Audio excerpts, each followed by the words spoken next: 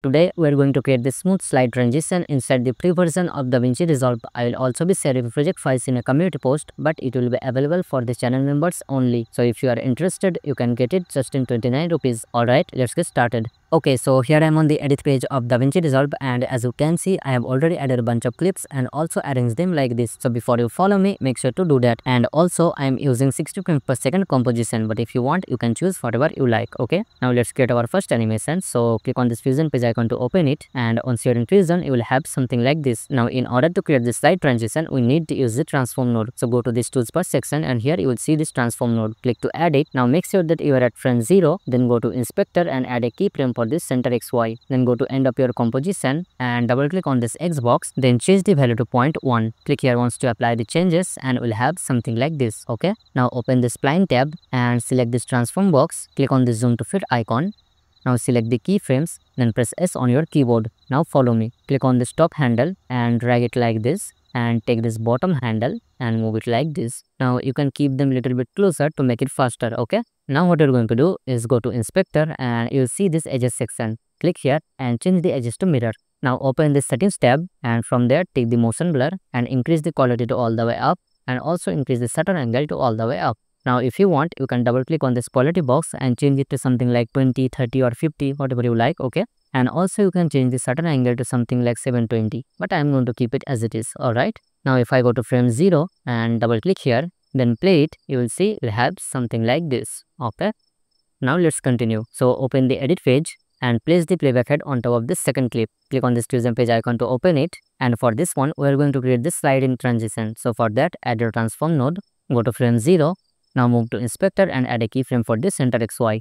Now go to end of your composition and add another keyframe. Now go back to frame 0 by clicking on this mini arrow and double click on this X box and change the value to 1. Click here once to apply the changes, and we'll have something like this. Okay, now click on the zoom to fit icon, select the keyframes, press S on your keyboard and just follow me. Take this bottom handle and move it upwards like this, and take this top handle and drag it like this. So let's keep them a little bit closer. So I will take this bottom handle a little bit and try to move it upwards. So like this. Okay, now also let's change the edges to mirror. So click here and change it to mirror, and go to the settings tab. Click here on this motion blur, increase the quality to all the way up, and increase the shutter angle to all the way up. Now if I double click here and play it, you will see we'll have something like this. Okay, now for this one we are going to create another transition. So click on this transform 1 node and add another transform node.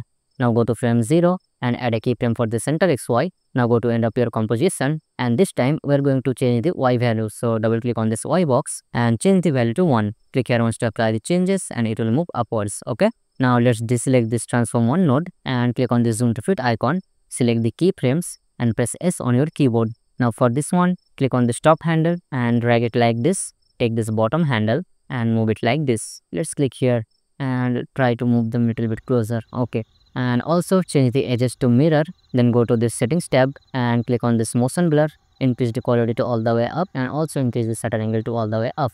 Now if I go to frame 0, double click here and play it, you'll see you'll have something like this. Now let's continue. So go to edit page and move the playback head on top of this third clip and open it in the fusion page.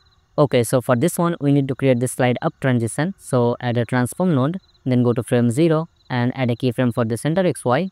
Now go to end of your composition and add another keyframe. Now go back to frame 0 by clicking on this mini arrow, and then double click on this Y box and change the value to 0.1. Click here once to apply the changes, and we'll have something like this. Okay, now click on the zoom to fit icon, select the keyframes, then press S on your keyboard. Now take this bottom handle and move it like this. Take this top handle and move it like this. Let's keep them a little bit closer. I will click here and try to move it upwards. Okay, now let's change the edges to mirror, and also click on the settings icon and take the motion blur, increase the quality to all the way up, and also increase the shutter angle to all the way up. Now for this one as well, we need to create another transition to make it seamless. So with this transform node selected, add another transform node, then go to inspector and add a keyframe for this center XY. Then go to end of your composition, and for this one what I'm going to do is double click on this Y box and change the value to 0.1. Let's click here and it will move downwards. Okay, now let's deselect this transform 1 node and click on the zoom to fit icon once again. Select the keyframes, then press S on your keyboard and take this top handle and drag it like this.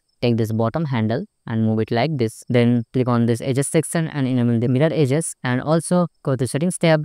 click on this motion blur, increase the quality to all the way up and also increase the shutter angle to all the way up. Now let's go to edit page. Now move the playback head on top of this fourth clip, then open it in the fusion page. Now for this one, we need to create the slight down transition. So for that, add a transform node, then go to frame 0. Now move to inspector and add a keyframe for this center XY. Go to the end of your composition, add another keyframe, then go to beginning, double click on this Y box and change the value to 1. Click here once to apply the changes and we'll have something like this. Okay. Now let's click on the zoom to fit icon, select the keyframes, then press S on your keyboard. Now take this bottom handle and move it upwards like this. Take this top handle and move it like this.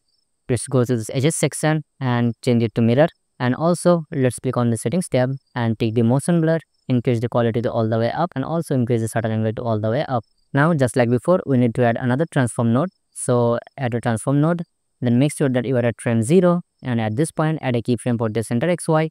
Then go to end of your composition, and for this one we are going to double click on this X box and change it to 1. Click here to apply the changes. Simply deselect this transform 1 node and select the keyframes. Press S on your keyboard, take this top handle and move it like this, and also take this bottom handle and move it like this. Now let's change the edges to mirror and also go to the settings tab, take the motion blur, change the quality to all the way up, also change the shutter angle to all the way up. Now let's go to edit page. And if you notice, I have deleted the fifth clip because I don't want to bore you by showing the same thing again and again. Alright, let's go to frame 0, double click here and play it. So we'll have something like this, and if you notice, it's actually looking pretty smooth, but you can make it even more better by adding the rest blur in between each clip. So let's do this. So for that, what we're going to do is simply move the playback head in between this first clip, then move to this top left section, and here you will see this effects icon. Click to open it, then expand this toolbox and go to this effects section, and from there click on this adjustment clip and drag it to the timeline. Place it where your playback head is. Now what we're going to do is move 10 frames backwards from our current frame. So currently we're at frame 46, so if we move 10 frames backwards, it will be frame 36. Okay. Now click on this adjustment clip and drag it like this. Then what we're going to do is go here, and from there we're going to move 10 frames forward. So it will be frame 56. So let's go there. Simply press Ctrl+B to cut the adjustment clip. Now select the right side of it, then press backspace to delete it. Now place the playback head in between these two clips and click on this adjustment clip and drag it like this. If you see 0, 0, that means you are at the correct frame. Now what we're going to do is click on this fusion page icon to open it. Okay. Now for this one we need to add the directional blur. So click on this median on node, then press Ctrl+space and search for directional blur. Press enter to add it. Then at frame 10, go to inspector and add a keyframe for the length. And what we're going to do is double click on this length box and change the value to 0.8. Click here once to apply the changes and we'll have something like this. Okay.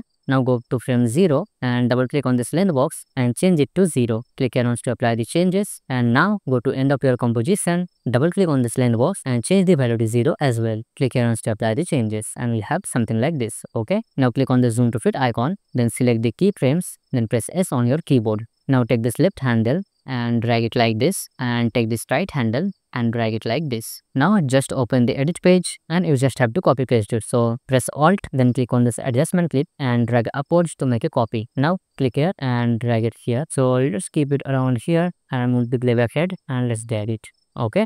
Now this transition was upwards, so for that we need to open the fusion page, and what we're going to do is double click on this angle box and change it to -90. Click here once to apply the changes and we'll have something like this. Okay. Now go to edit page once again and let's click here and make another copy and drag it like this. Let's go here and try to make it 0. Now open the fusion page, and for this one we are going to release the minus, so you click here and delete the minus. Now let's go to edit page, then go to frame 0, double click here and play it. So now we'll have something like this, and if you notice, it's actually looking pretty smooth.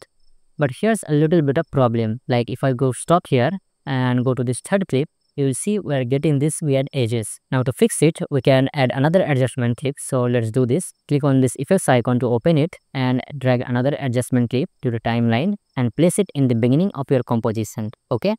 Let's place it like this, and now what we're going to do is go to end and click here and drag it. Now for this one, we'll simply move the playback head on top of it and we'll select this adjustment clip. We'll simply go to inspector and increase the zoom a little bit. Just increase it slightly so that we hide these weird edges. Now if I go to frame 0, double click here and play it. So now we'll have something like this, and if you notice, the weird edges has gone and it's actually looking pretty smooth. So that's how you create a smooth slide transition inside the free version of DaVinci Resolve.